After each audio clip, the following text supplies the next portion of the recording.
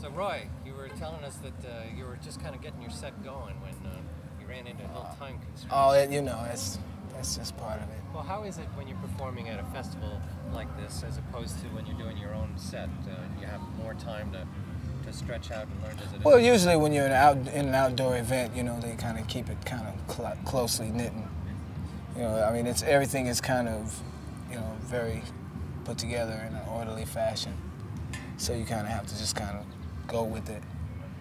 And do you do anything different to get the whole band like into the groove a little faster in a set that you might otherwise? Or? It's just timing. Yeah. Placing like at the end of the song, starting the rhythm so they know exactly where it is. You know, keeping it simple. The KISS principle. And how did you find the fans today here at Newport? Oh, they seem to be having a good time in spite of the dark skies. Yeah. But it's still beautiful out here, you know.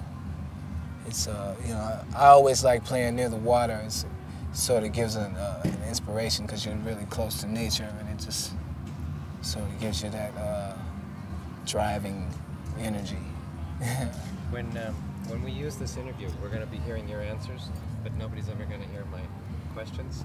So if I ask you things like, you know, how was the crowd here today? If you could start off by saying something like, you know, well, the crowd here at Newport, but that kind of thing, so that people know what you're talking about, because they're never going to hear what I ask you. Right, right. But you were talking about nature and being close Yeah. to giving you a good feeling. It's nice. You know, whenever we play in a situation where there's water nearby, it's always fun. Did that inspire you to play Nature Boy as part of the set today? That's just one of the tunes that's in the repertoire. Larry Willis arranged it. You know, we just kind of play one chorus of that, and it leads into an original song by Larry Willis, which is called "To Wisdom the Prize." Yeah. Okay. Could you give us that again and mention Nature Boy in the? Because I asked you Nature Boy, but nobody will hear that. So.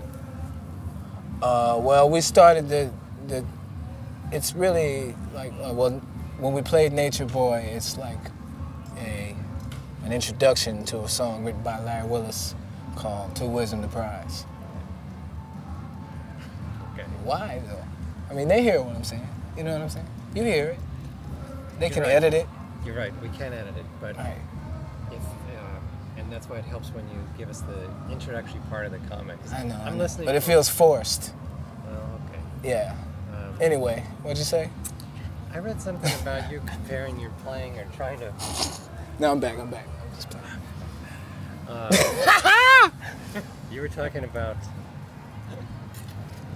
playing a trumpet, trying to kind of be like a singer, imitate like a singer. And a lot of times, you know, we always hear about singers talking about how they're trying to be like musical instruments, but we don't usually hear musicians talk about trying to emulate singers. Well, most horn players, you know, when you talk about playing like singers, horn players tend to want to have a sound that represents the voice.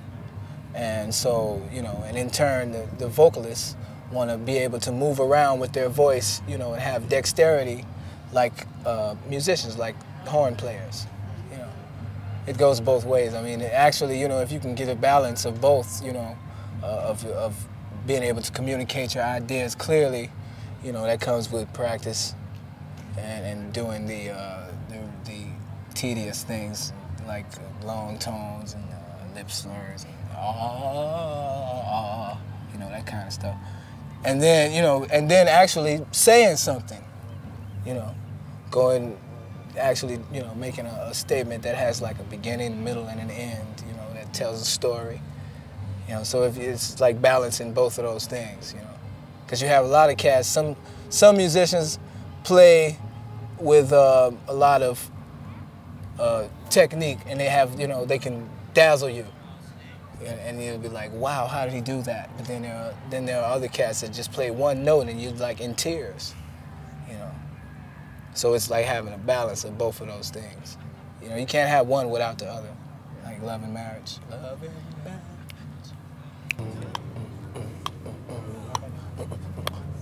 So do you want to start with that influences thing?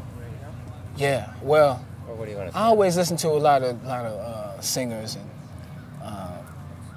people like Nat King Cole, Shirley Horn, Sarah Vaughan, little Jimmy Scott. Man, it's because, I mean, you know, if you know the words to the song, it helps you to really understand how to project the right kind of mood while you're playing the melody and to interpret the melody, you know. And I believe that, you know, in just like really just speaking the melody and making the statement, you know, without a lot of embellishment. I mean, some is cool, but like too much can be, you know, like you're wondering what song is he playing? What song is that? It sounds like, and that's not it. You know, so that's why, you know, I try to listen to a lot of vocal jazz, as well as just, I mean, just any kind of singers, you know, gospel and R&B. You know, it just helps you to develop your sound so that you use your instrument as a voice. As far as like trumpet players go, there's a whole list of cats that I've listened to for inspiration. People like Clifford Brown and Fats Navarro, Lee Morgan, and Blue Mitchell, Kenny Dorham, Dizzy, Miles, definitely Louis Armstrong and Roy Eldridge. I mean, there's so many, you know. And I think that, you know, this is the kind of thing that builds your vocabulary as far as, you know, the things that you play when you improvise. You draw on more or less, you know, not so much transcribing the solos note for note, but just understanding maybe why he might have played that phrase, you know, or just really trying to understand what he might have been feeling that day, the reason why he played that. What made you get started as a musician in the first place? What made you want to or inspired you? Man, I heard my elementary school band play, and the kids were getting up taking solos, and I was like, that's what I want to do. I want to do that. Where was that? Not too many. I was in Texas at William Brown Miller Elementary. We had a band called the Children of Production. It was you know, 4th, 5th, and 6th grade level, and split up between two different schools, William Brown Miller and John Neely Bryan, which was on the other side of town. So we got together on the weekends to practice together. And, you know, this was a special thing because the band director, a guy named Dean Hill, could teach the kids how to improvise, you know, more or less based on the blues, you know, nothing too complicated, just, you know, maybe a few. He'd get you in the office and sit you, you know, play something on the piano like doom doom doom doom doom doom doom doom doom doom doom, something like that, right? And, you know, give you like 3 or 4 little blues phrases, and you take it home, you practice, and then when you get on stage at the performance, he's there next to you, urging you to really express it, you know, to really say it, you know. So, you know, this is how I developed like the emotional quality of jazz. And early on, you know, from being around Mr. Hill. You know, because I mean, you'd be playing and then he would just be like, go ahead, you know, say it like you mean it, you know, and that's the kind of thing that, you know, really made you dig in. Did you get a chance to teach or lecture to kids or students and music students and share that kind of feeling with them? Yeah, every time I get some time off, I try to make it a point to stay, you know, in the educational system. Like we did a tour of about 40 public schools in New York with Lincoln Center about a year ago, and then, you know, whenever we go to a town where there's a, you know, like if we're doing like a college date, I'll make sure I do a master class or 2 or something like that, because it's important to keep the tradition alive within the educational system too. I mean, there's only so much that you can learn in a classroom as far as learning how to play, but there are, you know, certain things that sort of help you develop and you have a lot of time to practice, you know, and compose, you know, because when you start getting on the road, there's no more time for anything. That's it. It's like get up and take a train, then a plane, then a boat, then the bus, and then to the stage, and then to the hotel, and then sleep for 3 hours, and then do it all again. That doesn't sound so glamorous. Yeah, but it's still, you know, the reward comes with when we get on stage and the people become uplifted by the music, you know. So that's why we're here. And, you know, the hardest part is actually getting to the gig.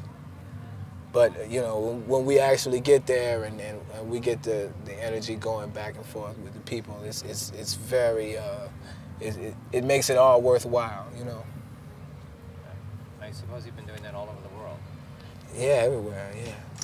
A lot of places. Not all over the world, not yet. But you're working on it. Yeah.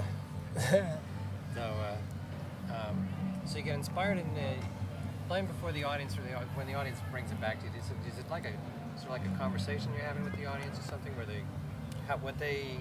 how they respond to you? Does that kind of? I think that like in outdoor events, you know, the people are further away, so you have to project the music past the foot of the stage. You know, and in a small club setting, you know, the people are right there in front of you, so it's a little bit more intimate. So I think it varies between, you know, with different kinds of audiences. You know, sometimes when you're outside, if it's nice and the weather's good, people really get up and start partying, you know. And then like in clubs, you know, it can turn into something like a revival, you know, depending on the situation and where you are and what kind of music you play for them. Okay. If it matches, you know, what they want to hear. You've already given me plenty that I can use. All right, cool.